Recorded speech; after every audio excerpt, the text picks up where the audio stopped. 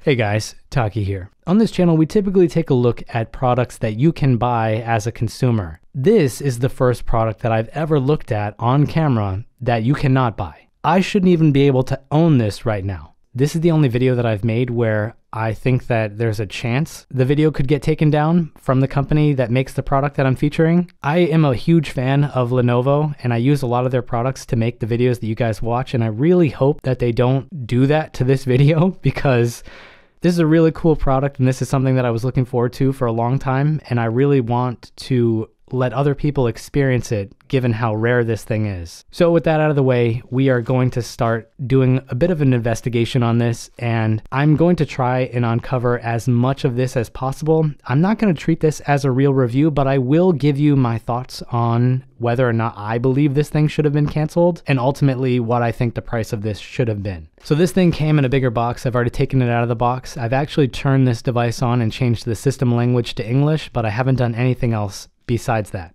So let's take this out of the wrapping paper. Even before we can see it, this is a very light device. When it was inside the box with all of the packing material, I didn't even think there was anything inside of it. So here we have the blue unit. I have seen pictures of this exact model before they mailed it out to me. They basically just showed me pictures of the entire thing, and then they said, like, you're on your own. After you get it, it works. We're sending it to you and it works. I don't know how much of this works though, but it is in good condition from the pictures that I've already seen. So let's go over what we are seeing on this device. The first thing that we have here is a screen protector on what I'm assuming is a 7-inch screen. It does have bigger borders that you'll be able to see in just a moment, but the front of this case does seem pretty nice. For our control layout, we have two joysticks that are probably Alps based. There's a few models of Alps joysticks that go around, the smallest being the Switch. This one seems to be the middle kind, and the rubber dome on this can come off. I've seen this in pictures already. So we have two joysticks and they are off axis slightly, and this is very rare in this market. The joysticks themselves are nothing to write home about. There's a lot of consoles that use this exact part, but we will take a look at it if we open this up later on. We have what I'm assuming to be start and select buttons on the top side of this, and they're kind of triangular shaped. And then we have a set of ABXY buttons that are a little on the small side in terms of height, and we have a D-pad on the left side. This one is also on the smaller side. These are both using conductive rubber, and the rubber that they're using feels about the same between the two of them, but the D-pad is a bit stiffer. Underneath that, we have what I'm assuming is a home button, and this one is probably a proprietary button that will act as a guide button in game streaming, or it probably has some other functionality for the launcher that they have.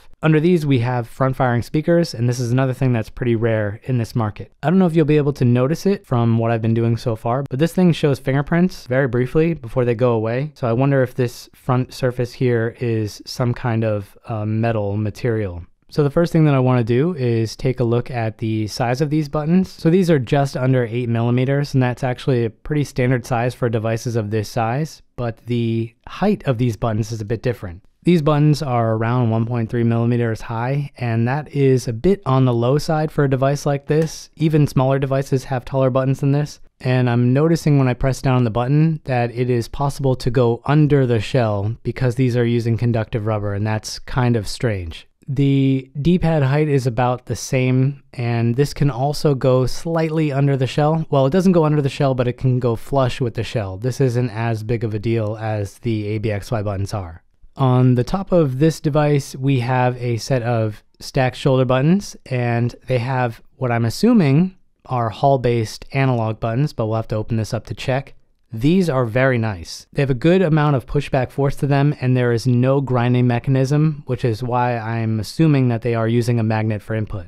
The L1 and R1 buttons are using micro switches, and I can get input across the entire range of these very easily. For the top, we don't have a lot going on here. We have a power button, a volume rocker, a microphone, and an SD card tray. I didn't think that they would add SIM card functionality to this device, but the Legion line does have devices that do operate as phones. So maybe this card signifies that at one time they were considering adding LTE to this, but it doesn't have it. We can only use this for an SD card reader at this point. That leaves us with the bottom of the device, and we have a second microphone down here. So I'm assuming that these both work in tandem for noise cancellation. We also have a Type-C port in the middle. I don't know if this can support video out, but we will check on that. And we have a headphone jack to the right of that. Now, if anybody is wondering, this device does have Lenovo Legion branding in several places, and this is the first one that I'm seeing here down on the corner.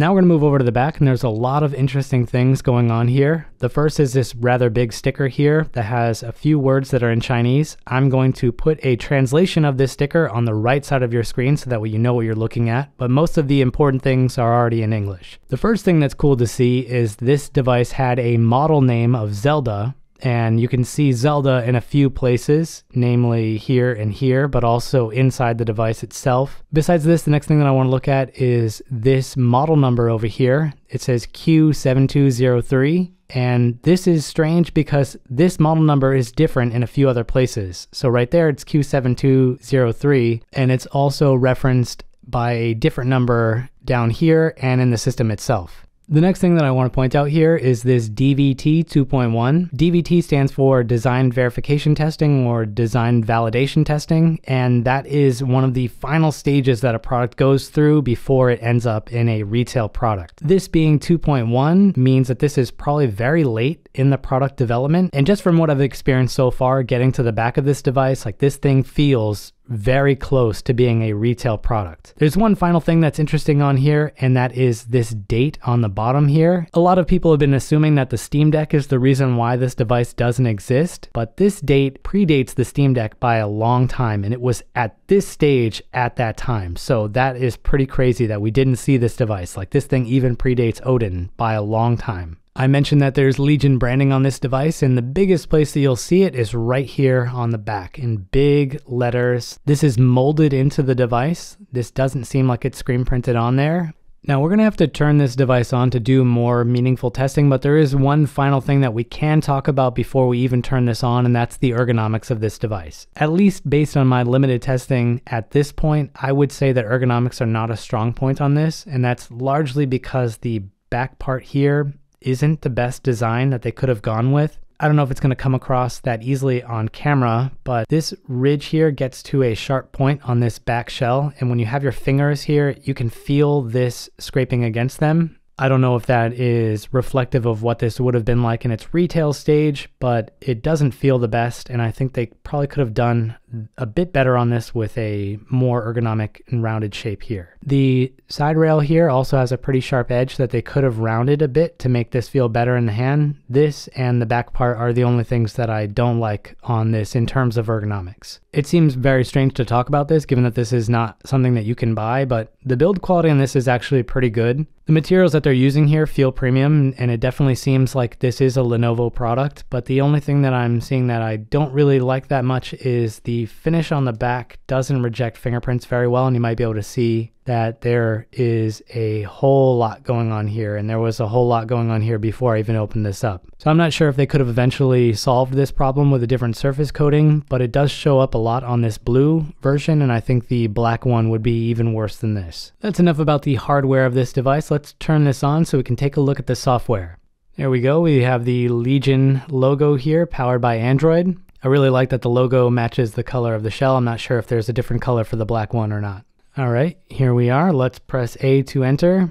Now this might seem familiar to some of you. So far, this Android search bar here is giving me stock Android vibes. This is usually what you see on stock Android. You'll see these icons, these stock Android icons, and you usually see this old Google bar. But there is a whole lot of customization that they've done to this device, even in this stage. Let's start with the settings to see what we're working with. All right, so this is pretty interesting. A lot of you guys are probably already getting where this is inspired from, but this is essentially an Android version of the Switch OS, and I'm gonna get my Switch really quick just so we can compare. So as you can see on the Switch, we have all of our stuff here on the left side, and we have the main contents here on the right with these icons on the bottom. And that is basically what we have here too. Whatever, can't hate, it's working so far. So we have Wi-Fi, Bluetooth, VPN settings, airplane mode. We have an apps manager. I'm assuming that there's a lot of stuff that's already on here. I haven't installed anything, so if we go to the see all apps, these are all the things that were already on there. Under display, we can see that they do have a game launcher on this. We'll probably take a look at it in just a moment. Right now it's set to the Google launcher. There's an HDR mode on this, which is kind of strange. If we turn this on, we can see game HDR enhancement. If we click on that, We can see how this is going to handle different situations with contrast. I'm going to leave this off for now, but we might take a look at it later on when we get games running on this. Under brightness, this thing is at 95% right now, which is equivalent to, so right now that's at 100. The switch is at 100. The color temperature is different on these, but this device is a bit brighter than the OLED switch. Now I'm really interested to see if this is the same 7-inch screen that's used in the Logitech G Cloud, and there is a really easy way for me to find that out by benchmarking this screen, and I am going to do that later in this video. Underneath display, we also have a theme setting, and just like the Switch, it looks like we have a light and a dark mode. And if you guys know me, it's dark mode all the way. Damn, that is a nice looking display. I'm looking at this on a monitor right now, and the black part of this looks exactly the same as the border, but if I look at it head on, I can see a little difference. So I think this contrast ratio is probably around 1,300 to 1 or somewhere in that range. It's not the best that I've seen, but it's pretty damn good. So we're just going to continue on. Underneath theme, we have battery, which is normal. We have sleep. I've changed this to 30 minutes of inactivity. We have notification settings, language. When I originally got this thing was set to Chinese. I added English and moved it to the top. So some of the things in here are going to be in English, but there is still a lot that is in Chinese. And we have privacy settings, location settings. Let's just turn that off so Lenovo can't find me. Just kidding. And then we have gamepad. Under gamepad, we can swap the AB buttons, and we have joystick calibration. This seems like super close to the one on Udon. Wow. What the hell? This is like exactly like the one on Udon, except this part isn't automatic. That was it? All right. Under system navigation, we can choose gestures or 3 buttons. This thing was set for gesture mode out of the box, which is like what it should be. We can't hide that hint on the bottom, which is a bit of a bummer, but it's better than the 3-button system. Continuing on, we have accessibility. We have device info. Right now you can see the Lenovo model number, even though it's different than the one that was on that tag that said Zelda. If you punch this model number into Google, you will find some websites talking about firmware for this, and they reference this as a tablet, which is kind of strange. I'm not sure how they got a hold of this or if this is a reused model number. I couldn't find anything useful online when I was searching for it. Under legal info, we have a user agreement, but I didn't agree to this, so we're going to back out of that. I actually don't even want to look at any of the other licenses because I don't want them to apply to me. Let's go on here. I did come down here and enable developer options because I'm going to sideload a bunch of stuff here. For storage, we have 30% used so far with 20 gigs free, and you can see that the system is using 19 gigs by default. All right, that's enough for this. Let's go back to the main screen now. So for apps, we have App Store, Calendar, Clock, Feedback, File Manager, Gallery, Gamepad Launcher, HD Browser, not that standard definition browser, Log Tool, Search, Settings, a Chinese input method, and a bunch of applications for this device. Let's start with the first one, the App Store. This thing needs internet access, which is probably going to allow this device to phone home. I'm just hoping that there's not going to be anybody on the other end of that phone call to answer it and find out that this device is in my possession. All right, so I've gone ahead and connected to the Wi-Fi and dumped the footage from the first part of this video. Now let's start looking at the applications. Our first app is called the App Store. We're going to open that up. Inside here, we have a message that doesn't translate into English, even though the system is in English. It says that there is no data found, and then you can press to retry, but it will tell you that it fails. In here, there's not too much that we can do. We can go into this menu, but this seems kind of broken. All of these options basically just bring you back to the same thing no matter what you do, but this application does have a search feature. If we come in here and search for something like Google, for example, you can see that we can download Google Chrome, but it tells us that we shouldn't do it. It doesn't advise you to do it. Let's back out into the apps again. We're going to skip over these and go to Feedback. This seems to be a custom application that they wrote just for doing feedback on these DVT models. And the strange thing here is it asks for your Facebook email or your Facebook account, but that's not something that you can access here without a VPN. We're going to jump over the Gamepad Launcher because I'm assuming that's going to be more in depth. And we're going to go to the HD browser. Inside the text that you have to agree to be able to use this, it says that the data is going to be stored in the Lenovo servers in China, so I think this is an application that they made themselves. Back out into the main menu again, we have Log Tool. If we open up this, We can create a log, or we can delete the unused logs, and we can make logs for a bunch of different things on here. These are for debugging purposes, so these aren't very useful for us. We're going to skip over search, settings, and this input method. We're going to go to this one that says start. It's going to ask us to download a different version of this, but we're just going to go ahead and skip this. Now this seems to be a streaming service just for China. I logged into this by scanning a QR code when I was entering my Wi-Fi password, and it seems like I can play any of these games for free.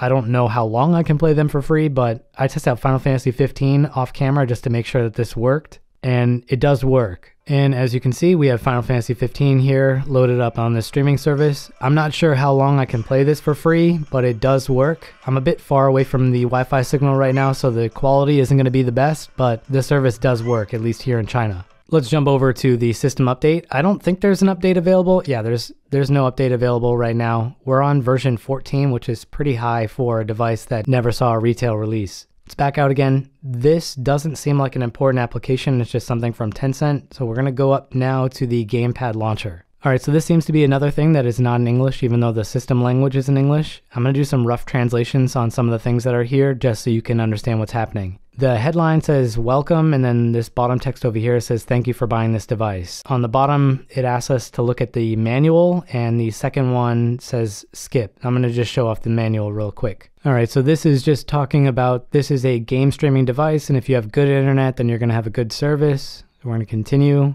And this next one says that you can also do local streaming if you want. And then this tells us to hold down this button in the corner to get to the main launcher. But it also does a screenshot for some reason. Oh, okay, this is very strange. Let me put this down. This looks strangely familiar. Do you know where this is from? I think you guys know where this is from. This is the same launcher from the Logitech G Cloud. It's exactly the same. They just themed it. I'll take out my G Cloud in just a second. Let's go over some of the things here just to see if some stuff is different. So on the top it says account.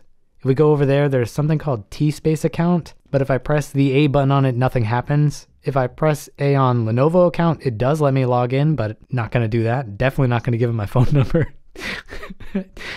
Let's go to the next one. We have notifications here. Looks exactly like the Logitech G Cloud. We have gallery, and you can see how many times I've pressed this button in the corner. You have all the different screenshots. We have settings, but that sends us back to this, which is a bit different than the Logitech G Cloud. Okay, and then the last one we have is to put the device to sleep. Okay, I'm gonna get my Logitech G Cloud out now and turn it on so we can see these things side by side. The mystery. This onion has way too many layers. Well, I think it's safe to say we know what happened to this device. It became the Logitech G Cloud. This launcher is almost exactly the same. Even the font seems to be the same. Like this is title case and this is not, but the A here and the A down there look to be the same or very similar. Let's take a look at the top menu just to check one by one. All right, so that layout is pretty much the same. Notification seems to be the same, except this one doesn't populate and this one does. All right, gallery is a bit different because this is using Google Photos and this doesn't have it. There's a context menu if you press the menu button. So let's press that on both of them and see if it works. Okay, we have start app. We have check update. We have check for updates. Okay, big improvement there on Logitech's side. We have add to quick. We have add to quick start. Okay, a lot of work there. We have uninstall. We have uninstall app. Okay, Logitech's putting in a lot of work just editing the text fields of this. This is so strange. I can't believe that this launcher is the same. The only thing that seems to be different is this one has this weird sound effect and this one doesn't. I think the theme looks way better on this one than it does here, and the theme options on this are also not that great. Wow, this is really strange. The user agreement for this launcher says that it was made by Tencent. This one doesn't say that, but they must be made by the same engineers. I really have so many questions and so few answers. I wonder if Tencent started with Lenovo and then Lenovo canceled, so then they switched over to Logitech, or basically just shifted the team over to this and then changed the ID around. It seems way too strange that these things are this similar, at least on this front. The rest of the system on this one seems better than this. It's also really strange that there are a lot of things that are better on this device than the Logitech G Cloud, but then there are some things that are better on the G Cloud that are worse on this. I have been at this for like the better part of 3 hours already, and I have way more questions than answers. There's actually one more point about this whole Logitech Lenovo relationship that I'm going to save for the end of the video, because it is another layer to this onion that we're peeling back, and I also don't know the answer to that further complication. To be able to go any further with this video, I need to install a bunch of stuff that I would usually use for a review. So I'm going to do that off camera and get a bunch of stuff set up here with games so we can test this out. And I'm going to come back when that is all done. So far, I am very intrigued. All right, so this is the next day. I've already gone ahead and installed all of the stuff that I need for the rest of this video. We're going to start off by doing some emulation tests on this before working our way over to other benchmarks. This isn't going to be a full emulation showcase. We're just basically going to bounce around from different systems just to get a general idea of what this thing can do before we look at some synthetic benchmarks.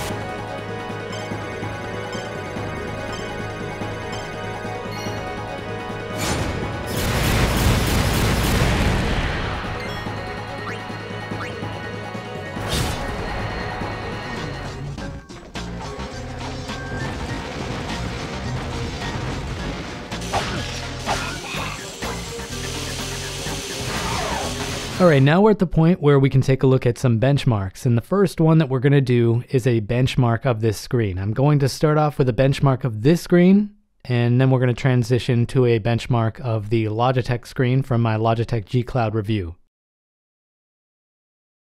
Our next benchmark is Geekbench, and we got a single core score of 1550 and a multi-core score of 1589. When it comes to Vulkan, we got a score of 1096, and for OpenCL, we got a score of 1186. The last thing that we're going to do is head over to Ada64, and in here we can find a bunch of useful information. We can see that the device identifies as Zelda, and it identifies as Zelda if you open up an ADB client and use ADB shell. If we head over to the CPU section, we can see that this is a Snapdragon 720G, which is the same processor that is in the Logitech G Cloud. That leaves this whole thing at a pretty strange point. I mentioned earlier that the launcher on this looks identical to the launcher that is on the G Cloud, and I mentioned that the launcher on the G Cloud was made by Tencent. While I was installing the emulators for the emulation section, I found that the launcher is in fact made by Tencent.